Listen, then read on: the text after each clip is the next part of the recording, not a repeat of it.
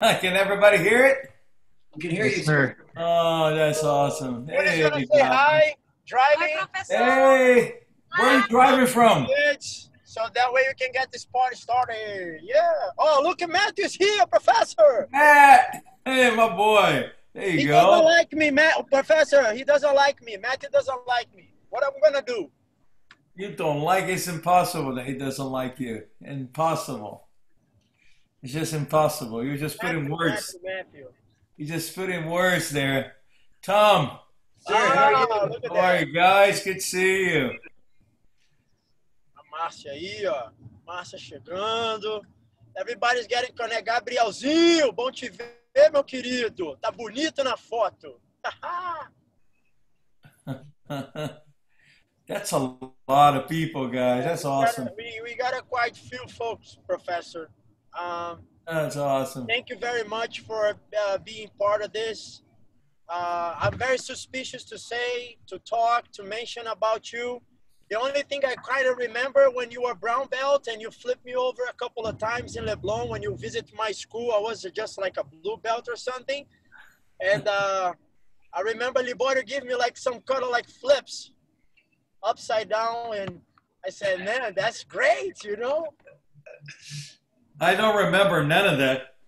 Oh, yeah, right. Well, Master, thank you very much for being part of this. You know, we are very grateful. It's an honor to have somebody like you with such a caliber.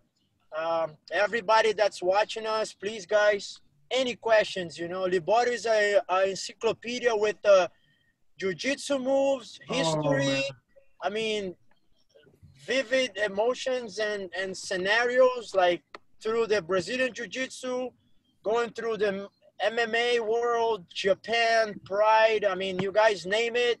He's been all of that. Please don't put me on the spot. You already did, huh? Already, Master.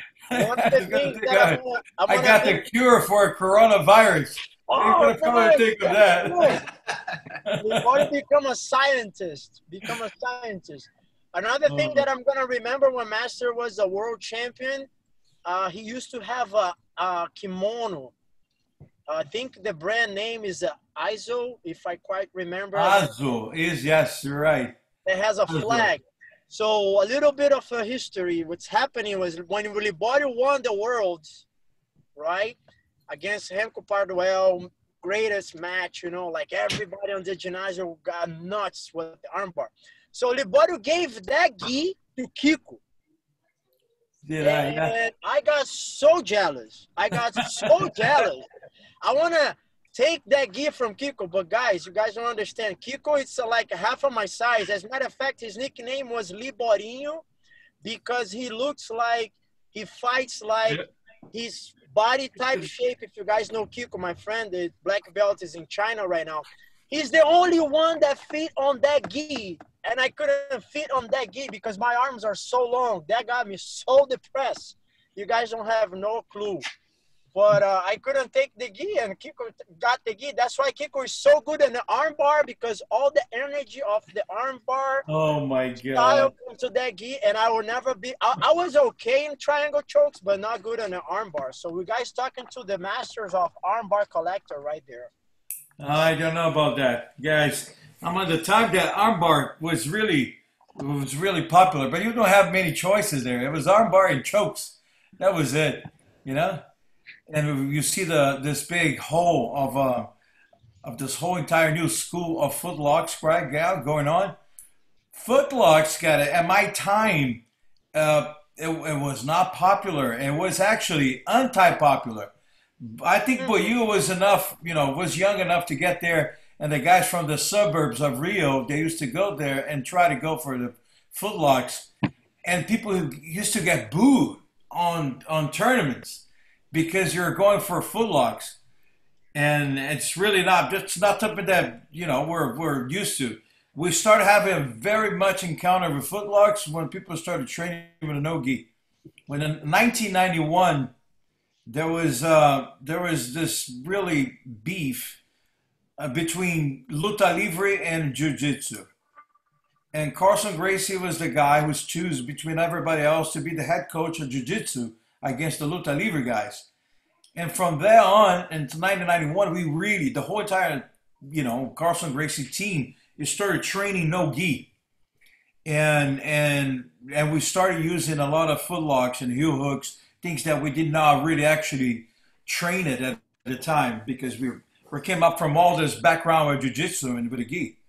And 1991 was really the big transformation on, it was a big impact on the whole entire jiu-jitsu community because a lot of guys dropped the gi to start fighting MMA, which is not MMA, and it's Vale Tudo at the time. MMA came after, there's Vale Tudo and no holds barred, and then MMA. But before that, it's 1991 that for us was a big deal because it was on. Well, you probably saw that. How old were you in 1991? Did you go there at that event? The Vale Tudo against Jiu-Jitsu? Yes, Luta Livre against Jiu-Jitsu. Yes, I was watching from the TV Globo, the channel Globo in Brazil. I was, listening to rumors and stuff. Oh, it just came out. Blew out. Yeah, he's driving from Tennessee, Professor, so he may cut in and out a little bit. It's okay, but it's the thing is this big Vale Tudo. Remember this at the time. Vale Tudo was not really. It was anti-popular. Let's put it this way. People used to see the Vale Tudos as a human cockfighting. It used to be a big problem with that, which is for me even worse because I was sponsored by the Bank of Brazil, which was the big bank there. I had this big sponsorship because I worked for the bank. So the bank actually put me aside to train, and they just really actually don't need to do that desk work. And for me, that was a dream come true. But I could not get involved in MMA. I could not get involved in Vale Tudo because really was at the time of the human cockfighting. The reputation, it was really rough. And especially because you heard that he saw it on TV. And this thing on TV, guys, was a major. Imagine NBC on prime time, 7 o'clock at night, showing up Vale Tudo. And the guy's headbutting and blood everywhere. It was horrifying. For the next day, all the young kids wanted to do jiu-jitsu. Forget about Luta Libre. Everybody wants to do jiu-jitsu, but all the mothers and parents, so everybody was horrified with the amount of blood that was in it. It was really crazy times. But really was the transformation, was the beginning of everything, the modern MMA. Because from the 1991's Vale Tudo, everybody wants to start competing in Vale Tudo. And at the same time, 1993, UFC was created. And then all the Carlson Gracie guys, everybody dropped the gi and he started training for Vale Tudo. So all those guys are famous from the beginning. The Carlson Gracie team, Victor Belfort, Murillo, Mario Sperry, Amaury Bitech, Alan Goyes, all those guys really fighting in Vale Tudo. That was the big transformation. This is what Carlson did. Carlson was able to get the best guys in the world with the gi, and suddenly they are the best team in Vale Tudo in the world. It was pretty fast. And that was a huge transformation in training and everything else. That was open eyes for everybody too. That was the first time that people started really actually, not just training with the gi, but people started really having an encounter with the conditioning, which was nothing before. Nobody was doing conditioning. Well, Carlson used to hate conditioning. Carlson used to say, man, you're gonna gas out. Are you doing weights? You're gonna gas out. Well, watch out. He used to play many of the jokes about working out. He used to say many things about that. So nobody really actually working, doing conditioning. And when we had this encounter going to the Vale Tudos, and we have this wrestlers from everywhere, judo guys in the Olympic Games, all these Olympians, everybody was doing some sort of conditioning. So then we were incorporated in the team. and people started working out, which makes a huge difference for everyone. Less injuries, more conditioning, more cardio, more everything. That was a big transformation from that. And Master, go ahead. you okay? What? How was like your first beginning on jiu-jitsu? What make you say I'm gonna do jiu-jitsu? Because what make me do jiu-jitsu is literally like after that match, and then talking Rodrigo coming to the beach and recruiting like 6 guys of us, like, hey, you guys want to train jiu-jitsu? And Rodrigo little tap on my shoulder, hey, you're gonna train jiu-jitsu with us. So that was my will to go. So if somebody tap on your shoulder, if somebody give you a phone call, how Ricardo Liborio drive himself, walk himself to the temple of Brazilian Jiu-Jitsu with Carson Gracie team. How was that beginning? Well, for me, it was different. I was 16 years old, and I went to a barbecue on my first girlfriend. And my first girlfriend's uncle was Carlos Rosado, which is the only red belt from Carlson. And he was a black belt at the time. And he saw him as Stucky and said, hey, man, you know, Stucky, you should have started doing some jiu-jitsu. You got to start training jiu-jitsu. And he invited me to go. This was a Sunday. Monday, I was there. You know? That's awesome. Professor, I have a question for you. I'm going to have to hold it for a sec. Somebody knock on my door here right now. Hold on. Okay, hold on for a sec, guys. They're crazy. Whoever's knocking your door, crazy. Out of his mind. I wish you'd have left the screen going so we could see if it's bad. Somebody's going to knock Ricardo Liborio out. Do you know who you're talking about? Like, you have an idea? Dog.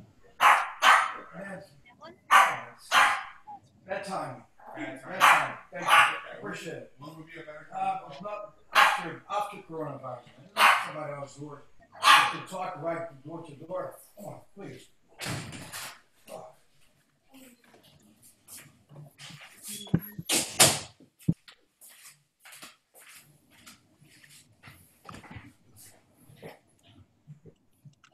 No, sorry, guys. No problem. Somebody knock at the door to try to sell something. Is that insane? Wow. Right now, for real? This The time? coronavirus thing, it's kind of weird, huh? No. That's crazy. That's crazy. That's crazy. Honestly, it's insane. All right, sorry about that. Well, desperate times, Professor. Maybe. Yeah, I know. I imagine that. But you can't come to somebody else's doors, knock at the door with no mask and anything else, you know. It's, come on. So to change the subject, kind of go back a little bit to what you were talking about, because I know you have a little bit of a paradox in this. You came from this super tough, like probably the toughest generation and team of jiu-jitsu practitioners, right? And then you go on and you know, I don't know if everybody knows, but start ATT and do all these other things. And then you decided at some point you left ATT because of what it seems like the direction of where MMA was going. And there's kind of this paradox in there somewhere. Can you maybe further explain that? Yeah, so my inspiration came from Carlson. You can understand that. Imagine that. You're 1991. I was a part of a group of guys that are training for the Vale Tudo against the Luta Livre, but I could not fight Vale Tudo because of my sponsorship, because of my job. You know, I have a really, well, you knows this, you know, Brazil, Bank of Brazil is a government bank. You have to test to get in. I got this in a contest with more than 30,000 people to get a spot inside, and I was a manager inside there too. So I have this really good job that for some work that I've done, and I got a sponsorship from it, which was a dream come true, right? But I saw Carlson teaching in 1991. While Carlson was teaching, I was able to train with some guys, and this was the first time that jiu-jitsu's really got united, right?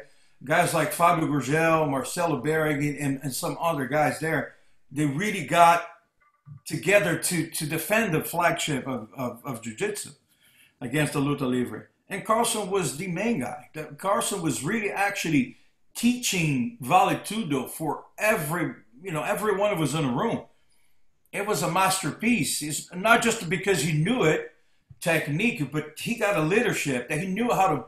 Carson was a guy, man, that he could read people so well, and he knew exactly how to pressure point every single one.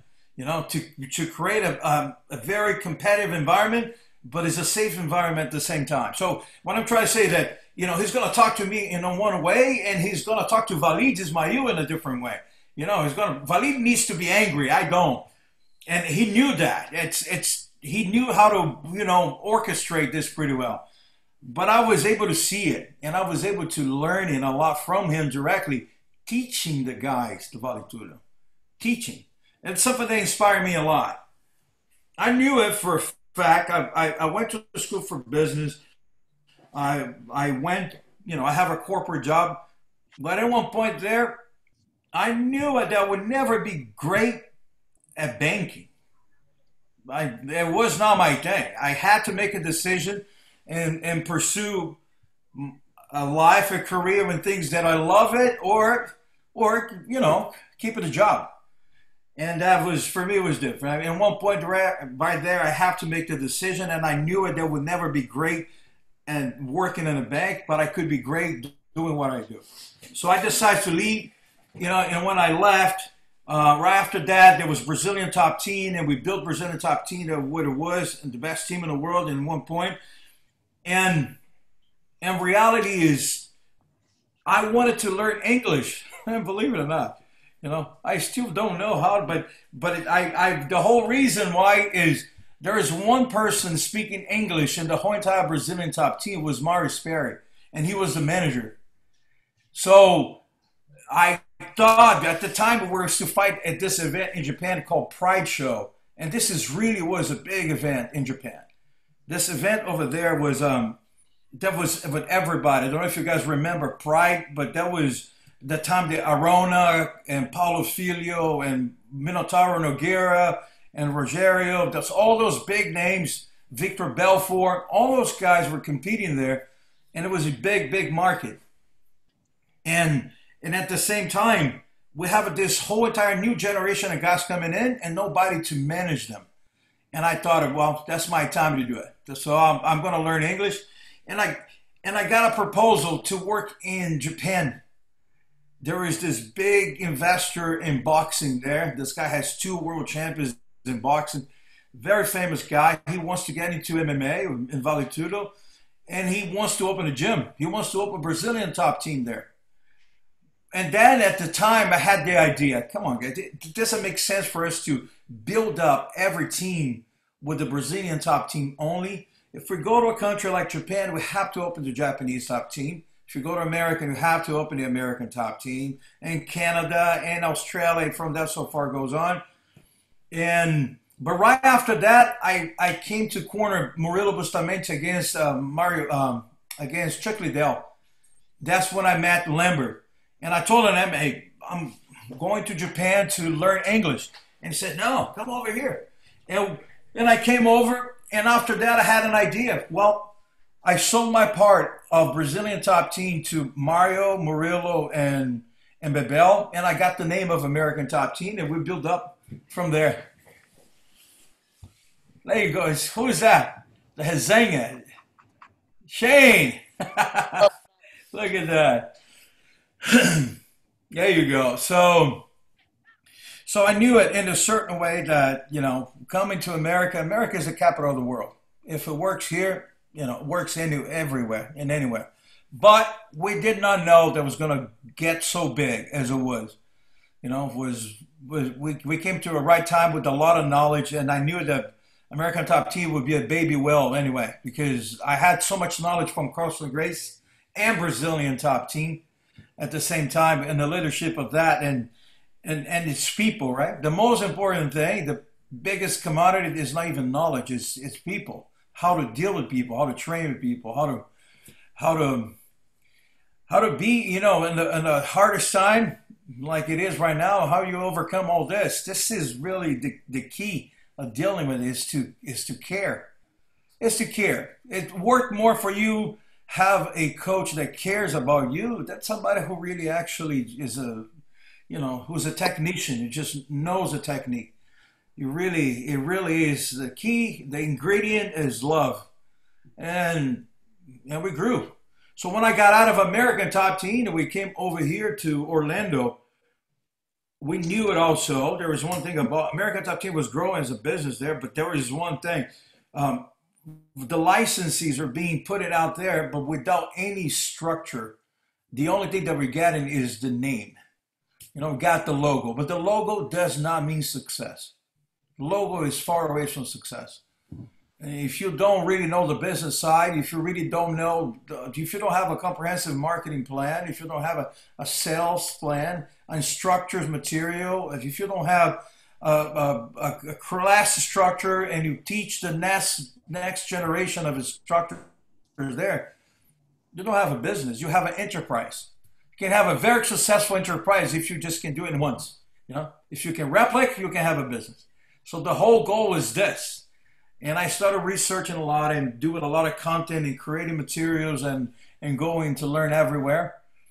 And at one point there, when I got out of American Top Team, there was definitely the way we're doing it is, guys, I am a martial artist first. I always was a martial artist first. Always. That always different for me. And I came from a point there, although I understand the business of mixed martial arts as it is today. But I came from a part that was, you fight for jiu-jitsu. You fight for the jiu-jitsu and you fight for your country. That's what it was in the most part. You represent two things that are most important. You may represent jiu-jitsu, your style, and you represent the country. That's basically what we're fighting for. But besides fighting for that, there is a model of success that's everybody sees this. The WWE and the boxing shows up a model of success to put tails in seats and sell tickets and sell pay-per-views and go above and beyond, what a lot of what the people say. But that's not for me. I just can't do it. It's just too much. It's just too much when you start talking to somebody's mother or father or religion, and put everybody in the same bag. Because you're from this country or that country or your color of your skin or whatever it is, that this is really, literally not me. I never was that guy. And it took a turn that as much as you think that guys are playing the role, but it's not. You have to have that little, the little seed inside of you to represent this way. So it was getting too dirty for my personality, and that's a problem too. I always was this try to be nice guy. I live by my by the golden rule, which is everybody should be living the same. You want to be treated well, you got to treat people well, and that's what it is. And you don't waste your words, and you don't waste your. It's entertaining. I understand that. I understand when people goes there, especially there's guys there. They're so smart and so funny, and they can pull out certain characters, And I see this. I don't condemn everybody doing it, but there's people that it's not like that. There's people that had that meaning and hate. You have no idea how training high-level fighters is, because some of those guys, the only thing that they know in life is hate, because they survive on fighting, and they have that thing inside, and they transport this to the fight. Sometimes it's successful, some are not, but there is a lot of people that are hurt mentally, mentally and spiritually, and I have seen it be done for such a long time, dealing with fighters. It's something that's not for everybody. And my ability to kick tail, to submit those guys, just go train and put it out on a match there. It was something that really actually, it shows up there to gain respect. And I have done this for a long, long time. But you get older also, they have to believe in what you say. Your words have to believe in what you say. But there is one thing. There are so many people saying to me, you got to make the money now. You got to say whatever it takes for you to be here in situations so you can score, you know, your 100,000, 200,000, 500,000, $1 million or whatever it is there, which is not too much different than what a lot of other people do. You know, some of the fighters that I see it, they can never open their mouths to say anything about a stripper or anything about a drug dealer because you're doing the same thing. You know, they were really just doing anything. They were selling their souls for the money. And then that's where reality. And I've seen this for such a long time, boys and girls. So don't go that way. Professor Master, well, how do you see the difference between the jiu-jitsu now? Like, as Professor Tom was mentioned, and you briefly mentioned about footlocks, and back in the days, they're booing. I remember that, the people from the, you know, the other side of the town. How do you see now, what's your thoughts about the jiu-jitsu that you see right now with the new generation?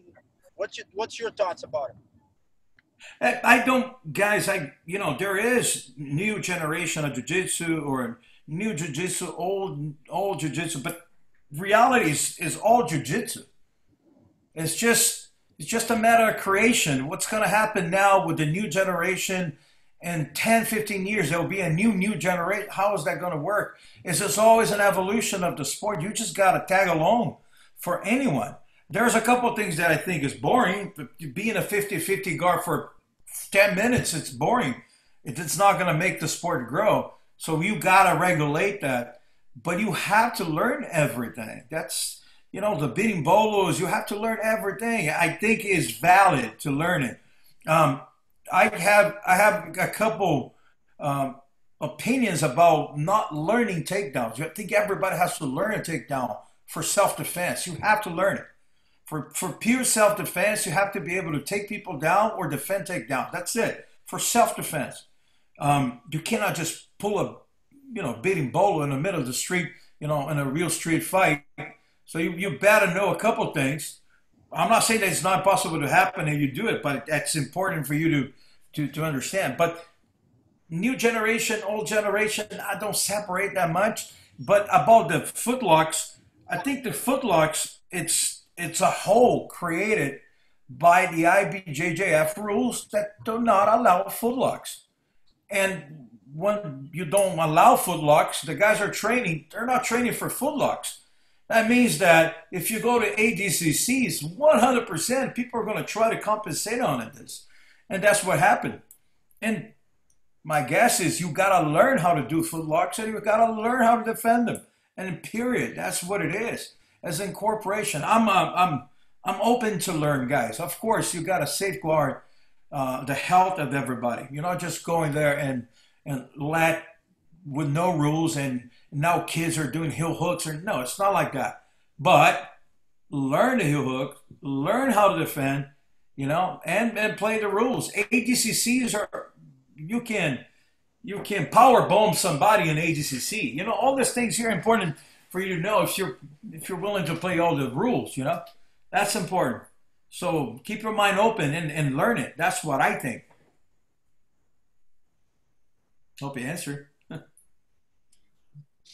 Speaking of takedowns, I know you started when you were a little kid in judo. Do you have a favorite takedown? Somebody is asking that. Matthew is asking, do you have a favorite takedown? Do you teach one? Do you yourself like a particular favorite? I do. My personally favorite is Sionage, but Ippon Sionage. But it's not all the time you do it. You got to learn everything, you know. And I come from the time that when I learned judo, judo has the incorporation of all the takedowns from wrestling, the single and double leg.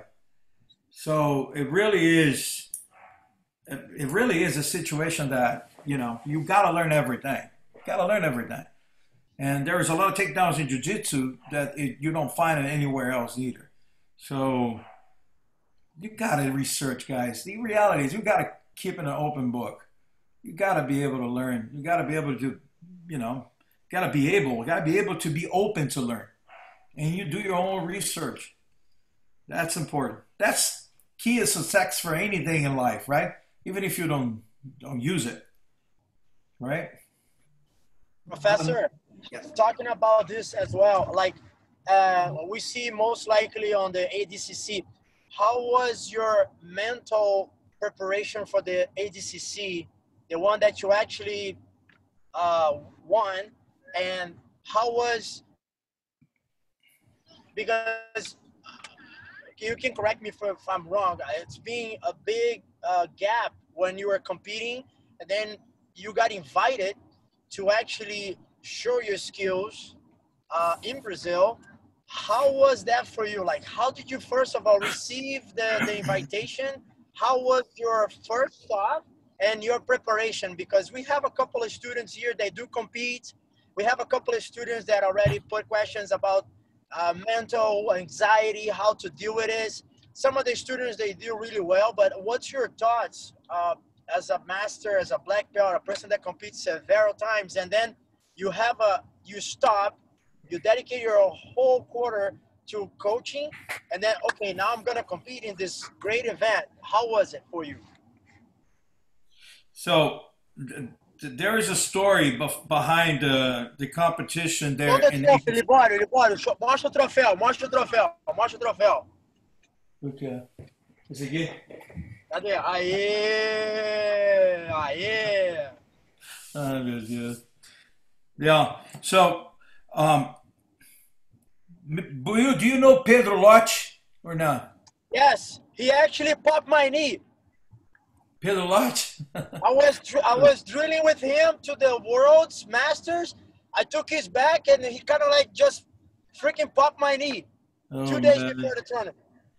So what happened is this. Pedro Lott invited me, called me one day, and he invited me to spend some time with Sheikh Tahnoon. Sheikh Tahnoon was the guy who created the ADCC. So Sheikh Tahnoon used to invite a lot of people to spend time with him there. So I went there, spent 15 days training with Sheikh Tahnoon. And this guy is really, he's for real, he's a black belt. He's now the Minister of Defense of the Emirates. So he's kind of away from Jiu-Jitsu, but he's legit. The guy's legit black belt. And I was training there. That was a time that, I was just coaching. It's just too much. It's too many guys. I have this crazy lifestyle, guys, that for me was working on UFC fighters. If you understand this, in the amount of fighters that we have, every weekend we were somewhere. Every weekend. Honestly, it was 30 weeks out of the year we're out. It was really, really weird. And weird. It's the life. It's the circus. You're leaving on Wednesday, Thursday, you're cutting weight, Friday, you weigh in, Saturday, you fight, and Sunday, you're back home. And next year, again, next week, again. It was a brutal. So for me, it was just dedication about the guys. It was just about the guys. It was just really given. And when I spent this time there, I was training with Sheikh Tahnoon. The day before I leave, he says, Liborio, and at the time, don't forget this, Mario Sperry was the champion of the category they called the Masters division there. And he had beaten Renzo and Fabio Gurgel. So they wanted to find somebody else. And the last day he says, Liborio, you beat San Mario. You can beat San Mario. That was just his comment there. So when I went back to Florida, his right main guy, his name is Guy Neves, is a British guy who actually is the president of ADCC. He called me. Say, hey, Liborio, I have a proposal for you. Do you want to fight the ADCC? He said, yeah, of course I want to fight the ADCC. Well, but I just have an opponent for you here right now, and he already accepted. And it was Mario. And I said, oh, man, all right. Oh, that was a bad thing. But there is one thing. You guys, everybody has to understand. Number one is that was a tough time that we're building up the team. And there was somebody like Robbie Lawler, that was going to fight Tyron Woodley too. That was in the making of making this happen. Robbie Lawler's a champion. Tyron Woodley was right there. And we have a couple guys there, you know, at the top 5. So it's just impossible when you have somebody go into the top 5 of UFC, not let them fight. It just doesn't make sense. Really, it's insane. And in between MMA, it's pretty common that things like this happen, and people will fight. It's a different perspective, different approach. I came from a background that you don't even fight your teammate in the finals of BJJ. You know, you really don't do this.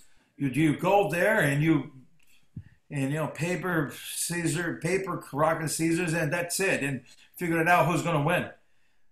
If it's right, if it's wrong, I change it. When I came to America, I really did. And I made everybody at the ATT gyms to compete. Right or not, you know, it is what it is. It's cultural. So when that happened, you don't forget this. So I have this situation of having those guys competing against each other. They have to fight against each other.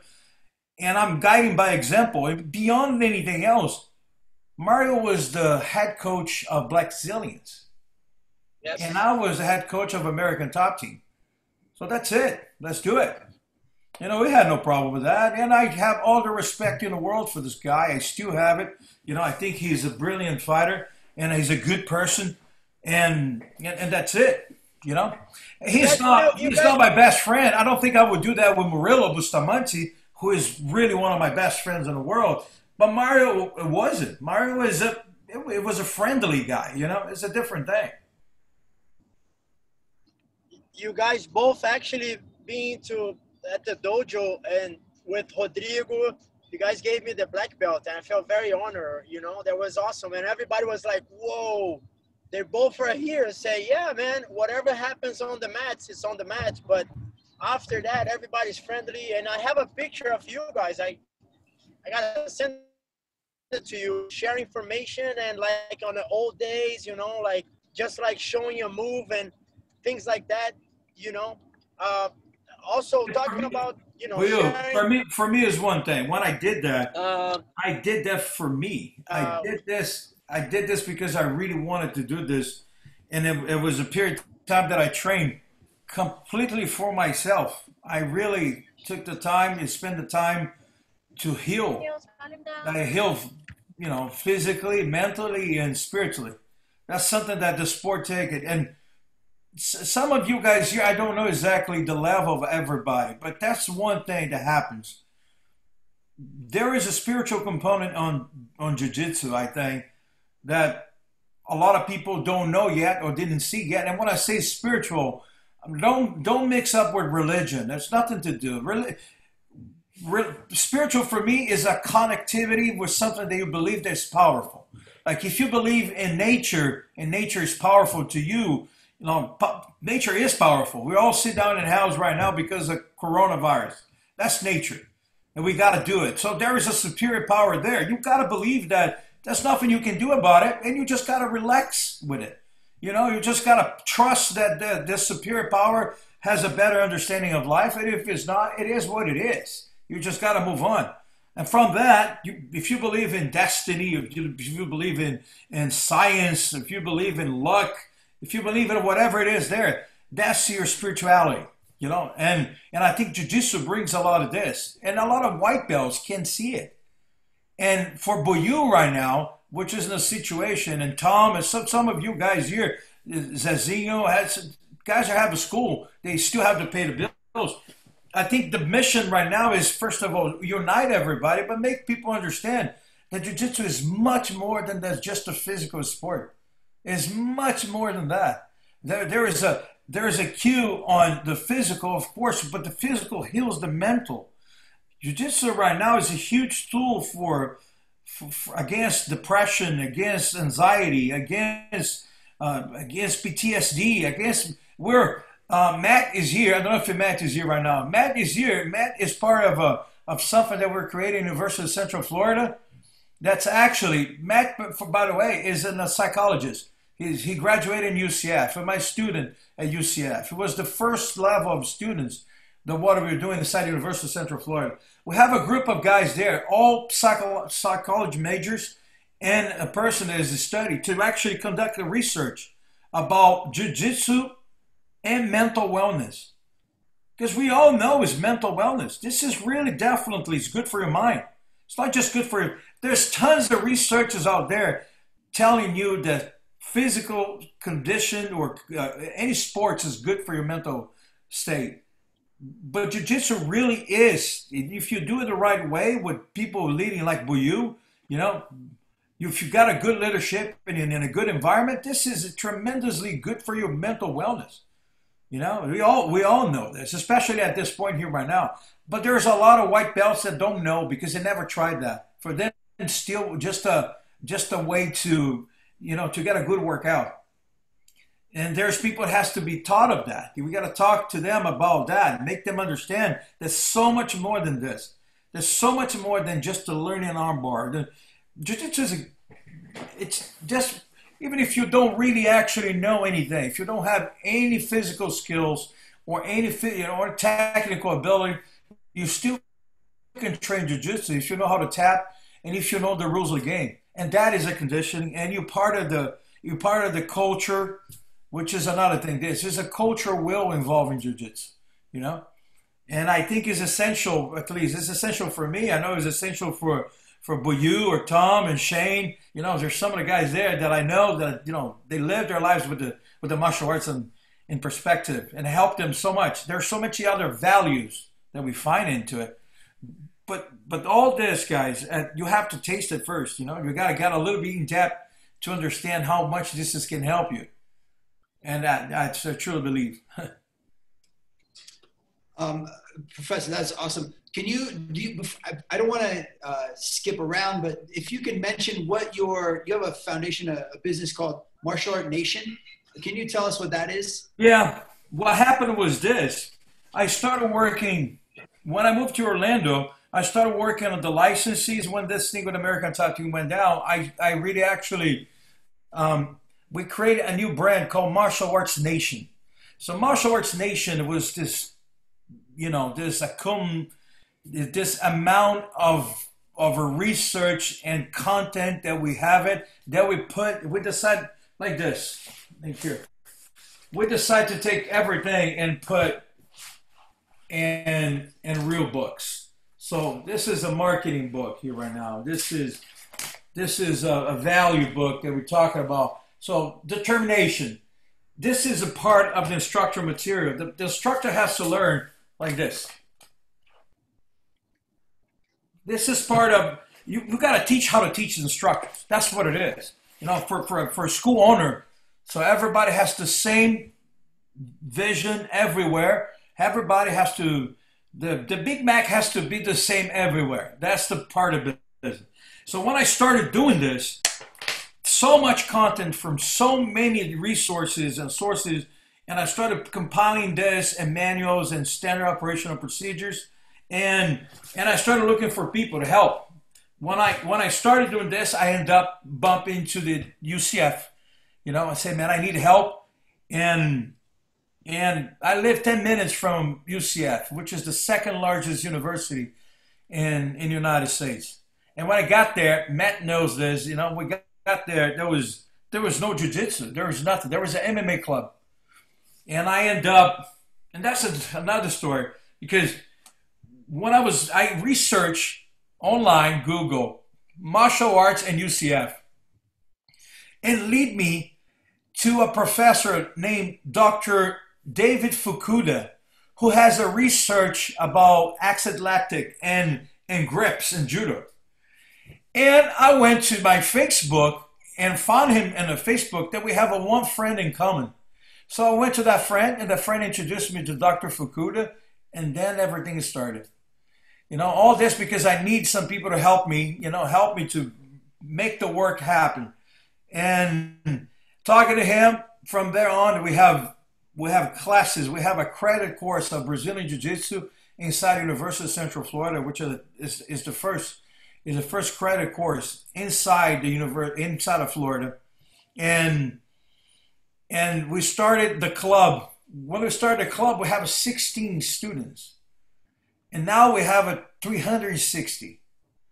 And this thing's just booming, guys. This thing's just really, but the approach that we took it, which it was really different, is, guys, I'm not interested in the medals and the trophies. I really don't. I had done that. I think it's cool. I think there is a space for that. But I think that IBJJF, for example, is just really destined to create events for those guys, and given the proper spotlights for high level fighters, which is leave a lot of other guys like you, Tom, and Shane and Buyu that never won the black belts world championships, on that level, that leave you in a limbo. And I think there is a recognition for that too. I think you guys, if you dedicate your life in helping people and doing this, that's you're supposed to have some support too. That's what I have in mind. But it wasn't for the intention that I think that when I got deep into the university and I saw the world of knowledge that was presented to me, and that was something that was amazing. It was amazing so many levels, guys, because now we have a collaboration with the kinesiology department. We have a collaboration with the psychology department. We have a collaboration with the sociology, with the UCF Global. There's so many branch outs that we did that with the sport, with the recreational center.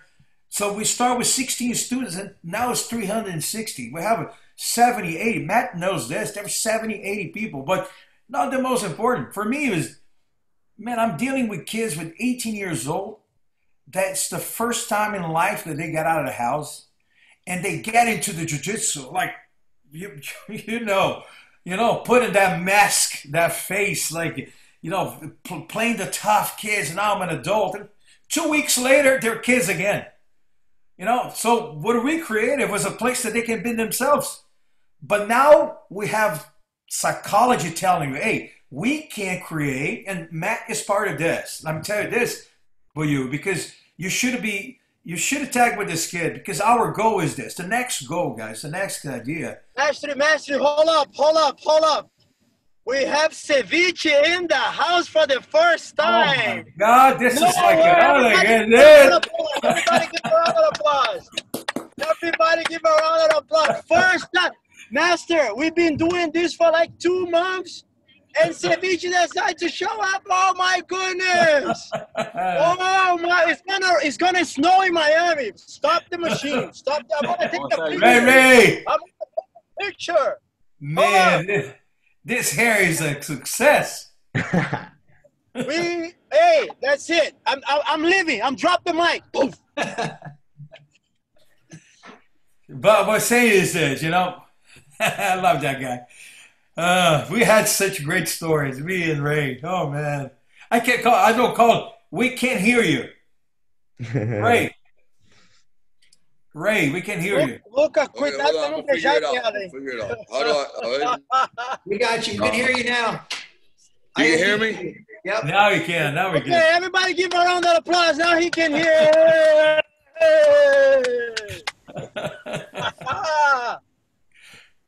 How you guys doing? Good. Ray. You're a little late. I'm in Miami. That's normal. Early. You're early for Cuban time. You're early, Dude. Yeah. What are you guys up to, man? Ricardo, I wanted to tell you, Professor, I've been living here in Colorado for 3 years, and ceviche has not come to see me yet. I'm just saying. Oh man, you see that? Yeah, it's the guilt trip right there. No, Right constant, never ending. Well, I'm living here for 5. He didn't come to see me either. Oh my God. I went to see him. It's going on the bus. Jesus, is that what I joined the Zoom video to hear everybody throw me under the bus? Yeah. But there is one thing about it. Look, guys, if you ask this guy, if you ask Ray, how much of mental wellness there is in jiu-jitsu for you? Seriously. If you're really having a percentage, from the 100%, how much how much is this is therapy for you? It's pure therapy. We actually call it, once you get into a real jiu-jitsu camp, a real mat. It's everything from religion, philosophy, psychology. It's all in the one place. But mental therapy wise, man, nothing really matters after you finish having 5-minute rolls with some of the savages on the mat. And if you're too egotistical, your ego goes down. If you don't have enough ego, your ego goes up. It kind of balances everything up. That's it. So I guarantee if I ask questions right now, guys, tell me how many of you guys here are using this for therapy, and how many of you guys here are using this for competition. I want to be the world champion, and this is what my life is. There you go. But that's really the percentage.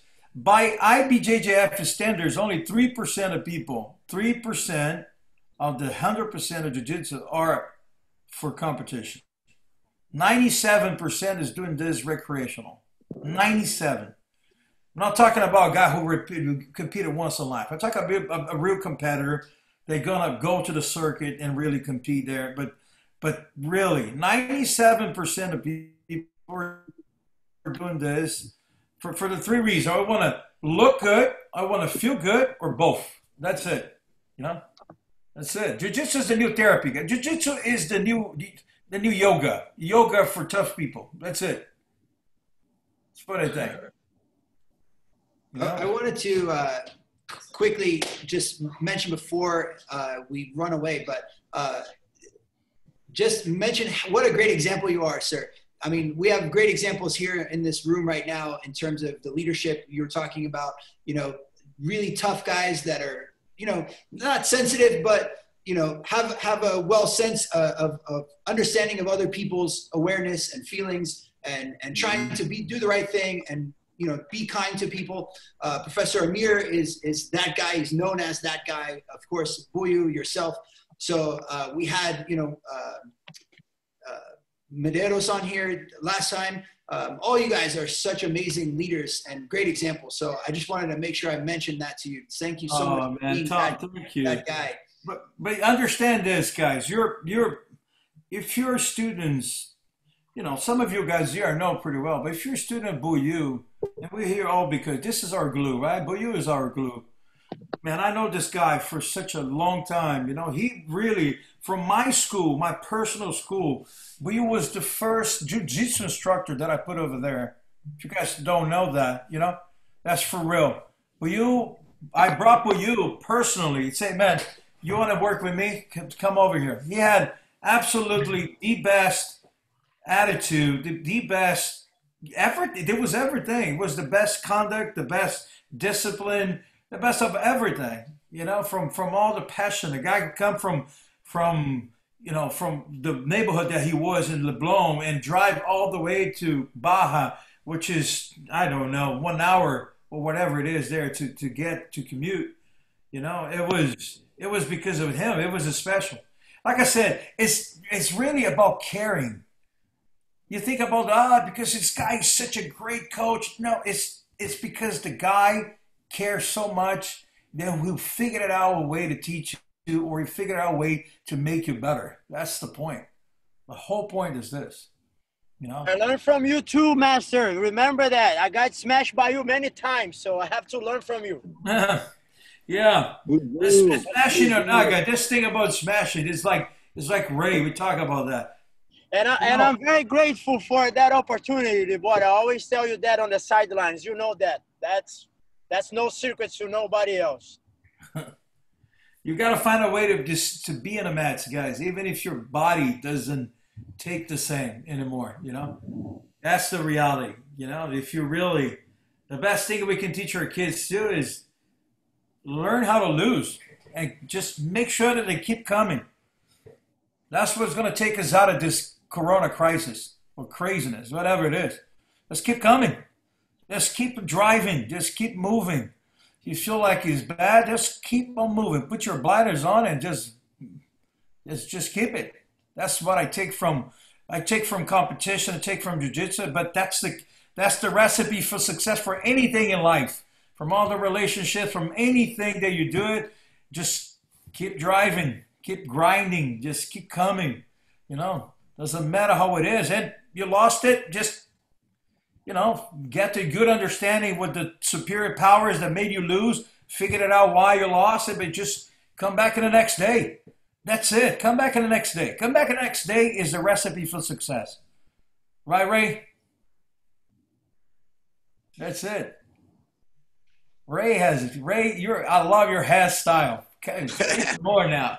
At this time right now, time of the corona. Tell everybody, I have the nicest hair, you know, of all of us. Yes, you know, I have the best looking hair anywhere. You know, Buyo agrees, Tom agrees, you agree now too. You know, thank you. I appreciate that you guys agree with me on that. I agree with you. I agree with you, Ray. Good morning, guys, from Hong Kong. Oh, Kiko! Kiko! Oh, Kiko! Liborio, yeah. Kiko!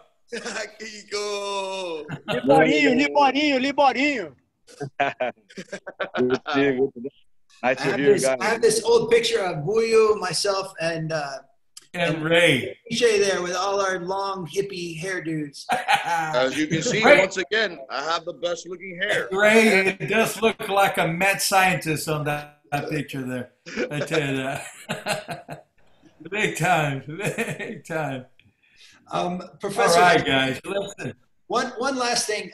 So you're known for, like, of course, being this amazing coach for all these amazing, not only MMA people, but you also are the coach of, you know, probably, I think, the most accomplished, like Bruno Malfacini, for instance, and Rodolfo Vieira, rather. Do you still coaching those guys? Are they elsewhere now, or what's? No, this is what I did. I got so involved with the UCF thing. There was so much work to be done because the UCF doesn't stop in UCF, guys. The UCF is just a beginning from every university to have what we have it. Every university. That's the goal. You know, nice. The goal is to get this as a circuit, not completely. I prefer not to see jiu-jitsu as, you know, any CWA sport only. I think this has so much more to do with the mental. And I think it can help so many people independently of your. Let me tell you this resenha. You see, Shane has a resenha. Resenha is a word in Portuguese that means a hangout. So I was at the World Championships with Bruno. Actually, Bruno and Rodolfo were there. We're filming that there was a, you know, reality show that we're filming. And there was 5,000 people around the bleachers there. And there was actually 20 people on the mats, right? 20 people. I think it was 10 mats there, 2 people competing. There was very few people on the mats. And I thought, man, every major sport is the same. You just have that very small amount of people. They're very skilled. And those guys has to, and if we do the opposite, and if we take those guys from the bleachers and put everybody on the mats and everybody's training, because that's one thing. If you're a white belt, it doesn't matter. You're a white belt. You're not very skilled. If you know how to tap, and again, if you know that the takedown is 2 points and the pass to guard is 3 and the mount position and the knee on belly and blah blah blah. From there on is you would be able to train. If you'd be able to train, you'd be able to be on the mats instead of being in the bleachers. So we created this resenha event, and we did that. We did a seminar. Everybody came in, and we did a award ceremony for the guys, and from there it was open mats, and people were training. And there's so much more into this, you know. When you go to jiu-jitsu, some of you guys, you probably never heard about Brazil before. Now you know where Brazil is. You know what acai is. You know exactly. And that's cultural. That's bringing in culture. And it's a good culture. You know, besides this, you hear Brazil about radio, about the violence of Brazilians, you know, the favelas and things like that. So it's a good way to showcase Brazil in the best way that for me, but you know, for all of you guys there, and you guys are part of our heritage, though, big time. You know, if you guys are training jiu-jitsu, you're 100% part of this special club. It's just started right now. It's just going to get better and better. You know, that's what I think. Right? Well, Kiko. Oh, Kiko. Kiko. Guys, listen, I gotta go. But listen, I just wish you all the love in the world. Make sure there's one thing. Be safe. Be healthy there. And I promise you, guys, and I go see you when this craziness stops.